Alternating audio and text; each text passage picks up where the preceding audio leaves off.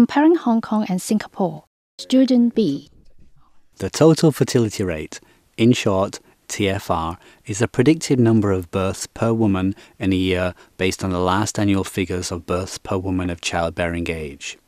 Last year, Hong Kong recorded the lowest ever total fertility rate at 0.9925, with only 46,200 babies born, in marked contrast to 63,300 in 1996. In order to maintain a stable population, a total fertility rate of 2.1 is needed. Hong Kong's rate is far below those of other societies. Gaza, for example, recorded a rate of 6.1 last year. None of the industrialized developed societies had a total fertility rate of 2 or above.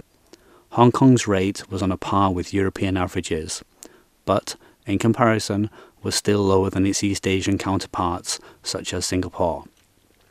The rate of 1.25 recorded in Singapore last year was a considerable drop compared to 1.7 in the mid-1990s.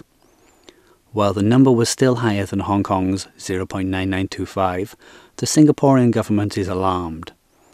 Unlike their Hong Kong counterpart, which has not taken any practical actions, they take a more comprehensive approach to solving the problem and focus on encouraging more Singaporean citizen babies.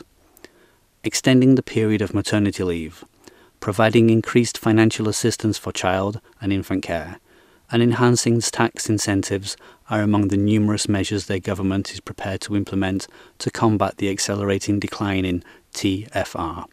The Hong Kong government, on the other hand, has proposed nothing but verbal encouragement for families to have more children.